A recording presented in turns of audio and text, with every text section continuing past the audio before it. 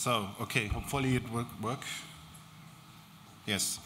Okay, thank you very much. Sorry, it was tested before, but yes. The current area of digitalization brings us to a point where we're not using anymore those old-fashioned angiography, and we are able to treat every complex patient and pathology in nearly every age. And I think with the integration of 3D, it's a possibility to improve also our outcome, but most likely our planning of the procedure.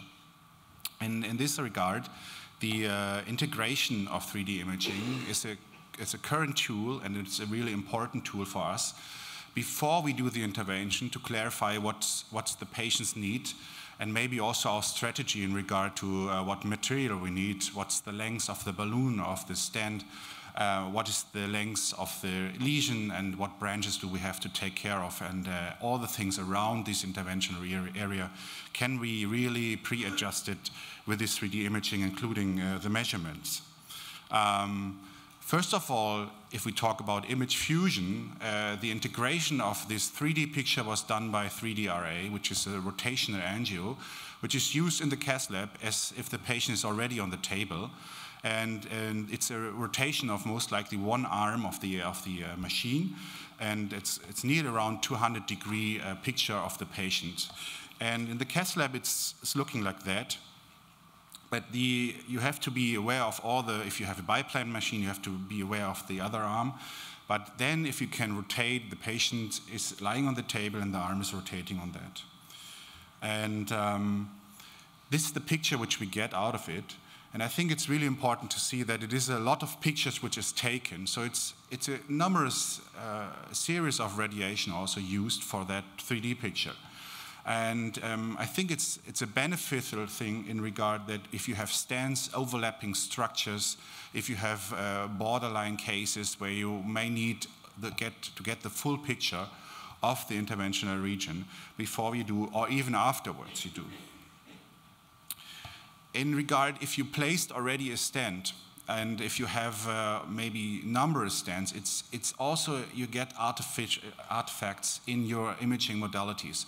It's regardless if it's CT, if it's MRI, and I think for those purposes, the 3D-RA is a really good thing to really have a clear picture of the stent integrity and maybe also of the next intervention which have been taken in this patient. So artifacts are not in the 3D-RA. And again, if you rotate your patient, you will see that maybe you will miss the picture at that area where you have your pathology in regard to aneurysm or aneurysm detection, or even size. So you have a clear picture if you have this rotation and you have the reconstructed picture in your cath lab then. This can be, as I was telling you, integrated in your interventional strategy. So you can use this 3D-RA in regard to overlay it in your fluoroscopy, and you let you guide this picture, we'll guide you during the intervention.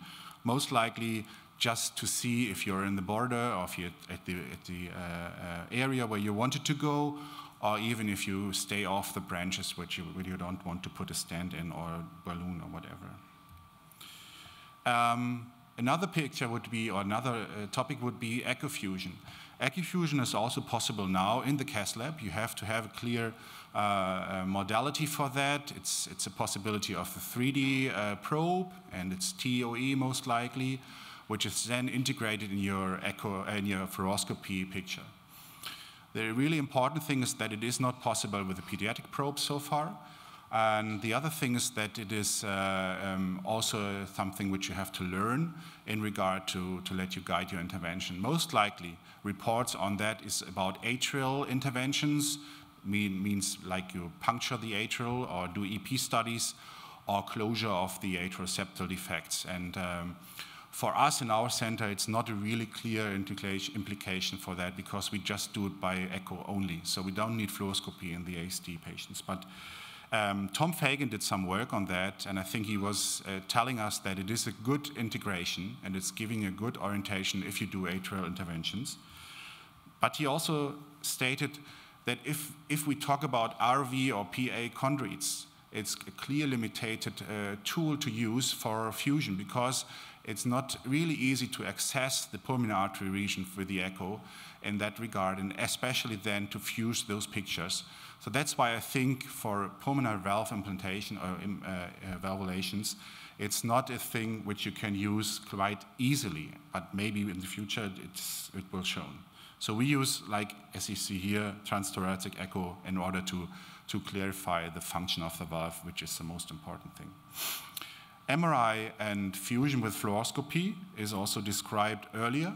They did some interventional studies on that in 2009, and they tried to impose those pictures on the fluoroscopy. And nowadays, it's a possibility to use a more modern thing, and it's a commercial available thing, but it's a nice program which you can use. It was Heart Navigator and Vessel Navigator, is it now?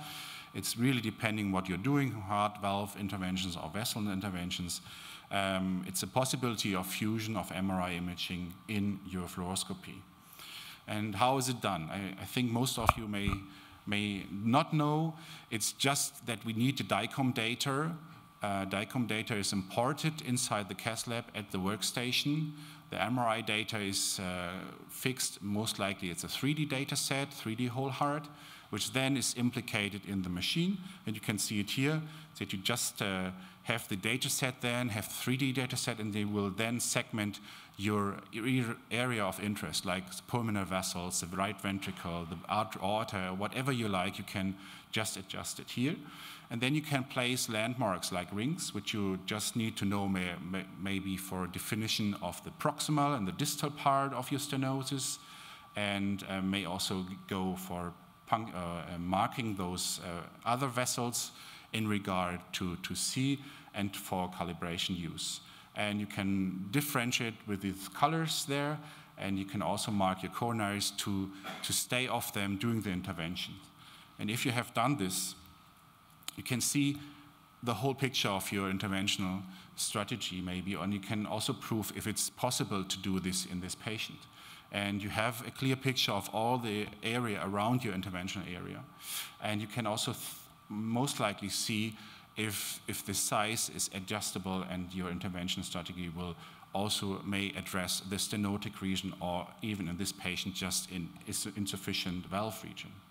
And if you have done this, the major topic for interventional pulmonary valve implantation is maybe the coronaries. And I will talk later on this symposium about the coronaries, so that's why I skipped this. But as you can see here, you have maybe a clear impression, and you can see in this patient that the right coronary may stay off all the time, but the left coronary may be of interest in regard to your intervention, and you can really see how it is running below the pulmonary artery region and pulmonary outflow tract in regard that you need to know if you expand this valve region maybe, how is it addressing and how is it affecting your coronary artery, most likely the left in this patient. So the fusion then is just to have the 3D images at your fluoroscopy, and you just, in the beginning we did angiography for calibration. Nowadays I think it is possible also just to put the catheters inside the aorta and the pulmonary artery, and just to address the correct area of overlapping in this two dimensions. You need to have a degree, a 35 or minimum 30 degree difference in the AP plane. Just switch it over and do the two fluoroscopy pictures there, and then address your 3D image over your fluoroscopy, which is most likely your catheters or your angiography. And if you have done this, then the 3D picture will move with your intervention. And you can see here, for pulmonary valve implantation, I think you can mark your left and right pulmonary artery, you can mark your stenotic region for pre-stenting, and also to control your intervention strategy in regard to how far will you go, how big will you go, and let's stay off the branches. Afterwards, it's completely continuing your fusion, so it's continue guiding you through the intervention, and even afterwards you see that with the change of the area, of the stenotic area in the valve region, it is still completely the same picture if it's really accurate in regard to the overlay.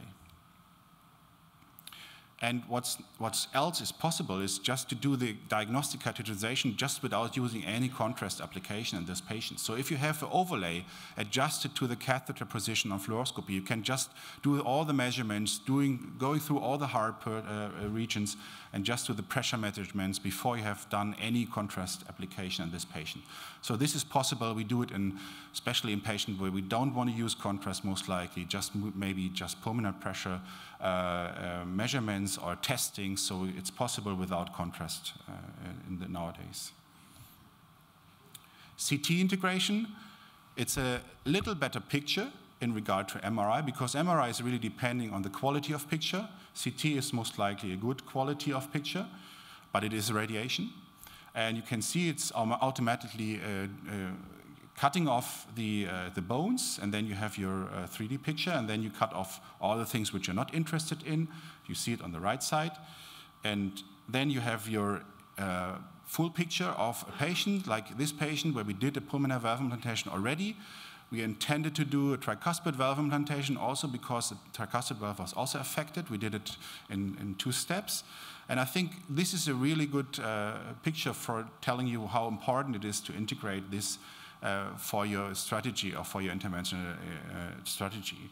And we did a measurement on CT, which is a valve ring of this valve in around 22 to 24 millimeters.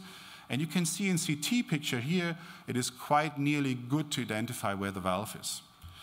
But then, afterwards, we see the fluoroscopy, and it was really hard to find the tricuspid valve. It was a biological valve, but you can see here it's really hard to find where the valve region is. And you remember the CT images was clearly nicely to define where the valve region is, but in this fluoroscopy it was really difficult to see. So we did an angio, as you can see here, and you might know now where the valve region of the tricuspid valve is. It's a really bright ring maybe, but it's really hard to identify because you don't have any markers of this valve.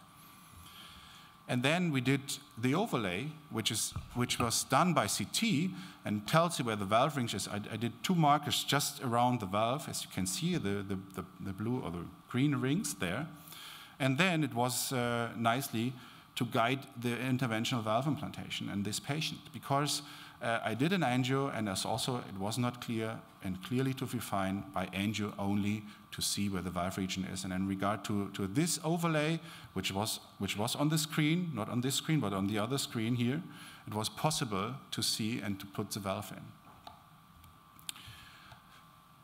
Sebastian Gorgny has done some tremendous work on image fusion and image integration in cath lab, and I think he also summarized some of this experience already in his center on pulmonary valve implantations. And he compared this with the 3DRA, and he was telling us that the radiation and contrast exposure is decreased with this integration, but he did CT. He didn't use MRI integration so far. And in regard to what we see, that the integration of MRI, CT, or 3DRA may be different, we did start in multi-center registry in regard to that to find out what's the difference and what's maybe the implication and benefits. And we did some analysis already showing that MRI integration is the most beneficial thing in regard to radiation. So you can decrease your radiation in regard that you use MRI for integration in your pulmonary valve implantation patients or even in every other patient.